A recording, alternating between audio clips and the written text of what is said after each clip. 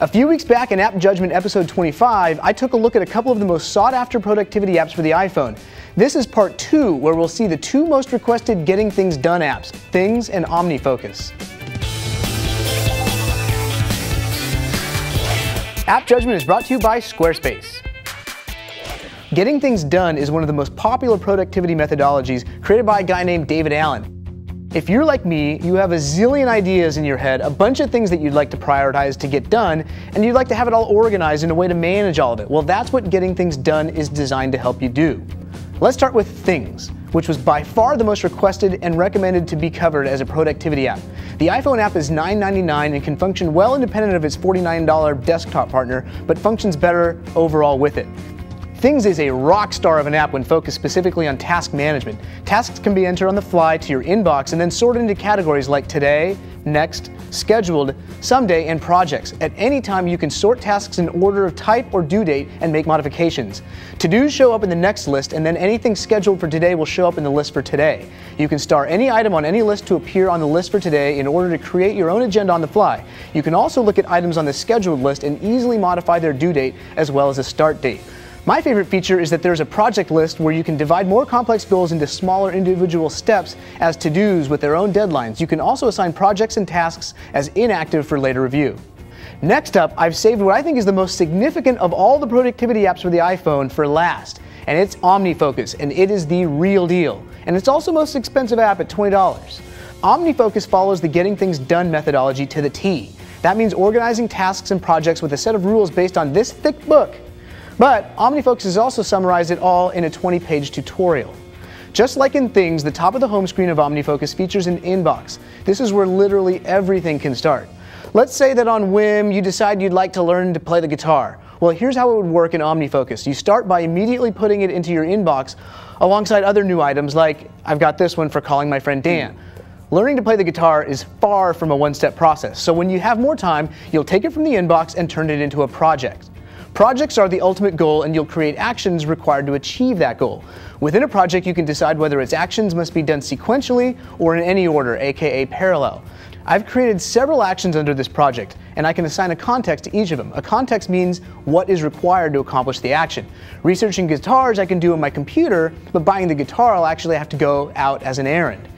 This way you can accomplish unrelated actions for different projects depending on their relevance. So if I'm calling the guitar shop, I can also take care of calling my friend Dan, which is under the same context.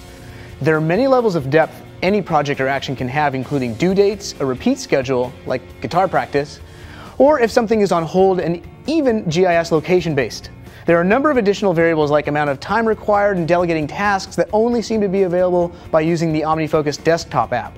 So this takes us to our pros and cons, but before that, we'd like to give a shout out to our sponsors and our hot app of the day. Hey everyone, Eileen here, and today's hot app of the day is for the music aficionado out there. It's called Wolfgang's Vault. Download this app and you'll have access to a huge archive of live and rare music dating back as early as 1959 to music of today. Here's a sample.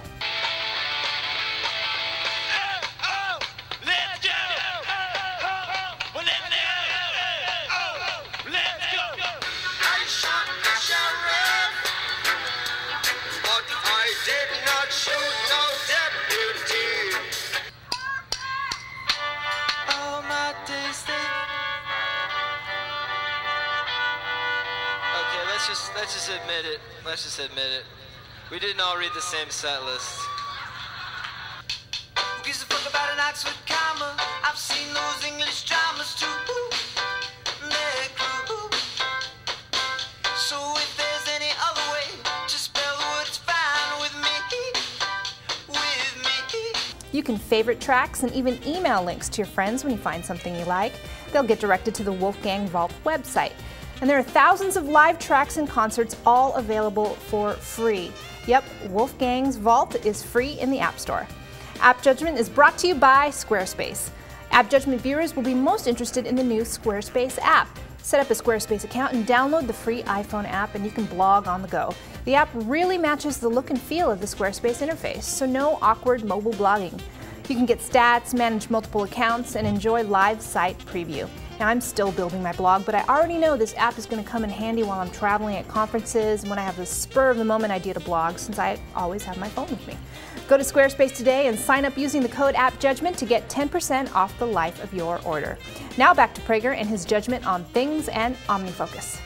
So let's start with the pros and cons of Things. The pros for Things is it's got an excellent ability to create tasks quickly and organize them on the fly. It has great prioritization of tasks and subcategories within projects, and it's easy to sort categories of tasks with tags. The cons are the desktop app only syncs via local Wi-Fi and is not accessible via the cloud.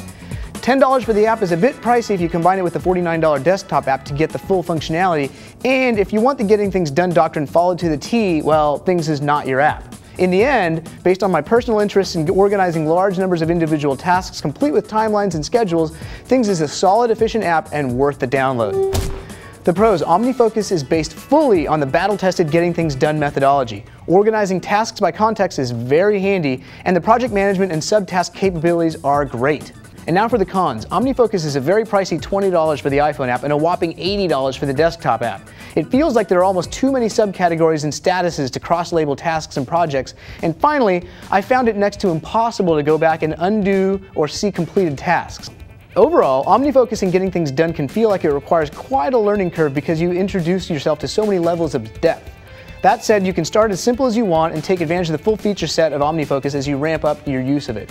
It's a hefty price tag, but if you're really serious about using a capable tool to manage everything you do, from aspirations to simple tasks, I think you'll find it well worth the money and a solid decision to download. I'm David Prager. If there's anything you want us to review on the show, send us an email at appjudgment@revision3.com. And don't forget to join the AppJudgment Facebook fan page over at facebook.com/appjudgment. All right, we'll see you next time.